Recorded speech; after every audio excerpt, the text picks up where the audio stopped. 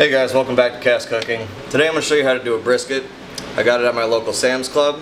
It's a 17-pound prime USDA brisket for only 49 bucks. So to start off, what we're going to do is trim the brisket. You can see that I was rounding the edges, getting rid of that fat decal in there. Alright, so I was rounding the edges to make the brisket more aerodynamic in the smoke chamber so the smoke will roll over it nice and easy. You can spend as much time or little time trimming it as you want. Rule of thumb on the flat part, you generally want 1/4 inch of that fat cap remaining on the top so it doesn't dry out while it's cooking. As the fat renders down, the juices will go into the meat, so you want to keep a little bit of fat cap on there. So once you're done trimming it, hit it with Worcestershire sauce as a binder. In this video, that's what we're doing. So after you got your Worcestershire sauce binder on there, we're going to hit it with 50-50 rock salt and pepper, and I even added in just a little bit of garlic powder, so it's kind of an SPG rub we're doing. Once you've got it all seasoned up, put it in the fridge to stay cold while you get your smoker going, and throw it on when it's up to temp. Alright, so 229, I just threw another stick in there.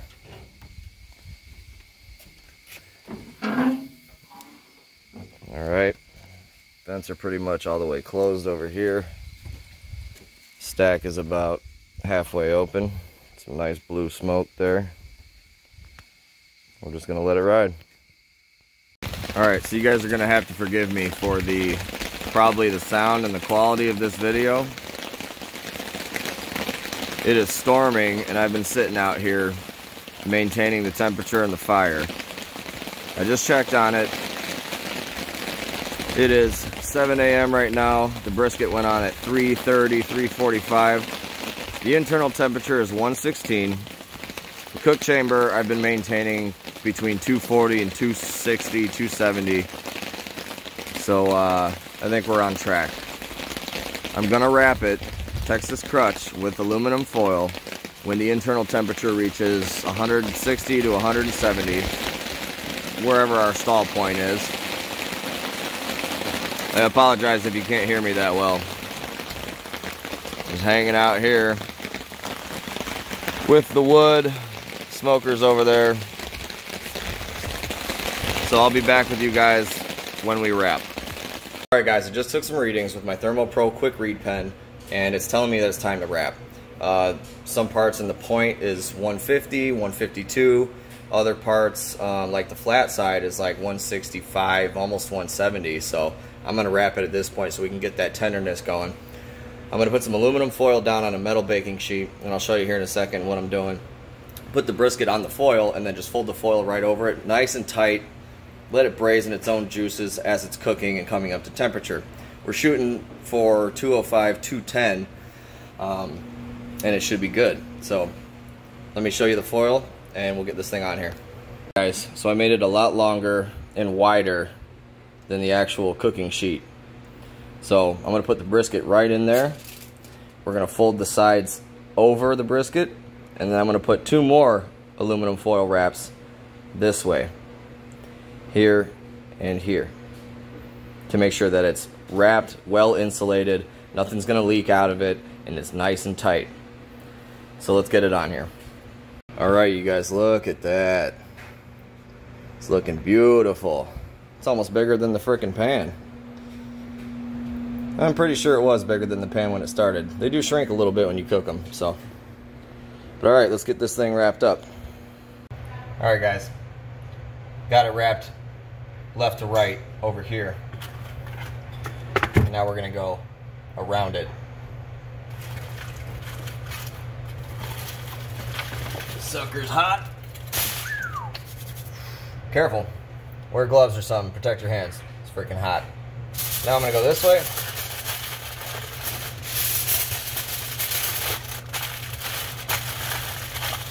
Tuck the sides. You want it as tight as possible. And I'm sorry I'm filming this on my phone for most of these clips. Bear with me in the cell phone footage.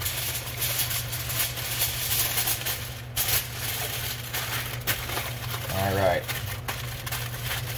So now that we've got 2 wraps this way and 2 wraps this way, I'm going to do another one from the point to the flat and underneath and then back on top. Just one, you know, full wrap lengthwise.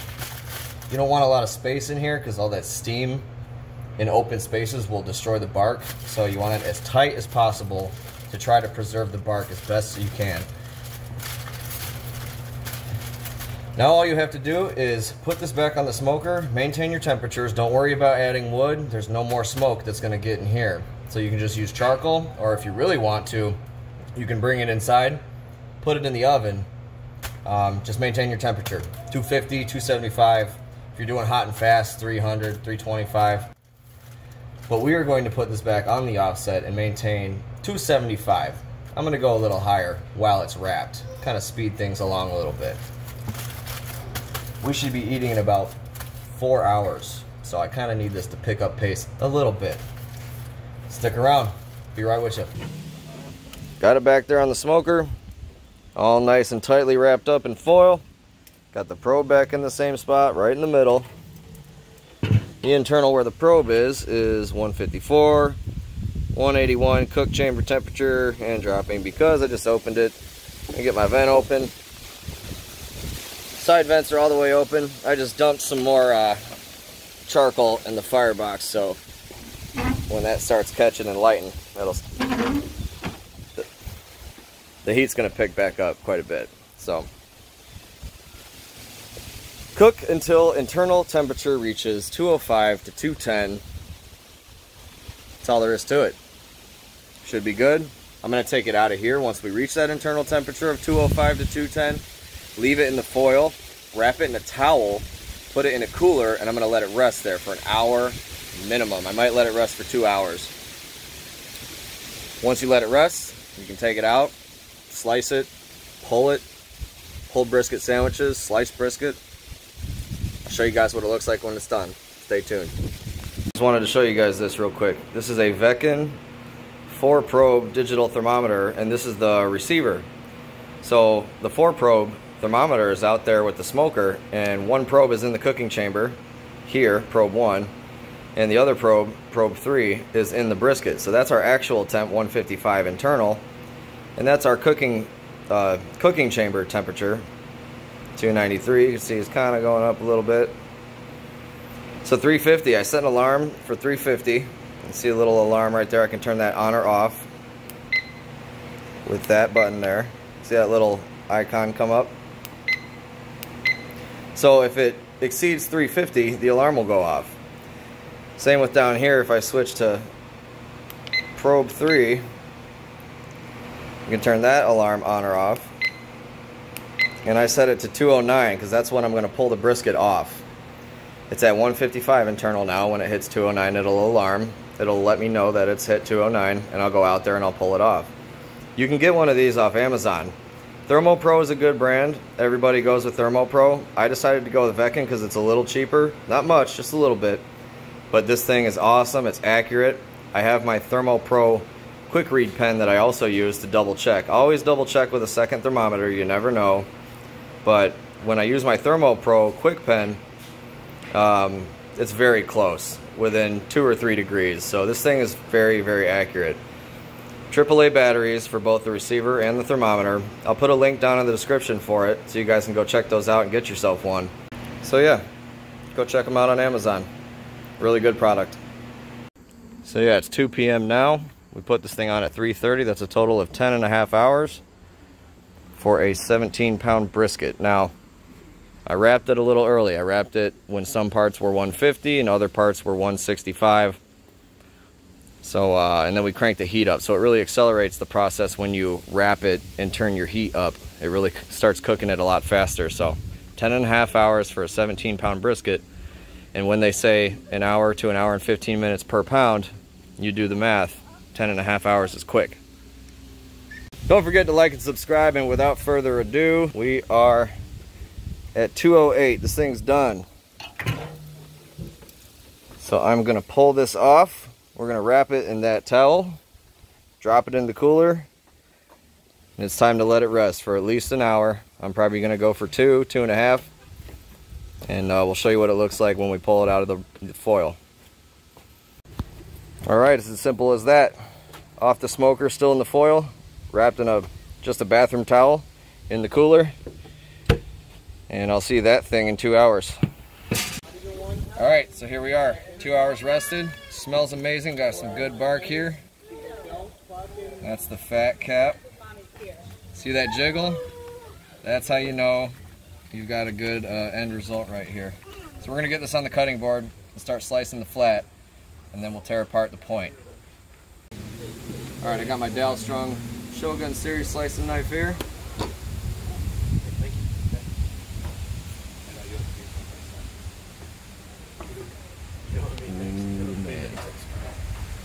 We're gonna try to make slices just as thick as a pencil, and we're gonna do the bend test so you know that it was cooked right. Nice smoke ring in there, wonderful bark. Look at that. It's supposed to hold itself under its own weight. Easily pull apart.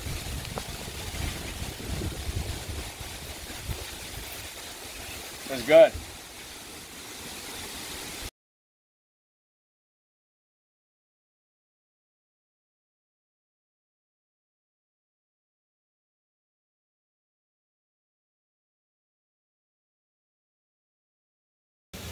All right, there we have it. That's how you smoke a brisket. Put it on a brioche bun with some mac and cheese, a little devil's spit spicy barbecue sauce, some coleslaw. You got yourself a mac brisket sandwich. Thank you guys again so much for watching. This is a video I made because you, the viewers, have requested I do a brisket, and for a while there I wasn't able to. But we just hit 1,000 subscribers, so I want to say from the bottom of my heart, thank you guys. Thank you for watching. Thank you for subscribing. Thank you for the ideas. There you have it. That's how you smoke a brisket. Thank you so much for watching and your continued support, and I'll see you in the next video. Cheers.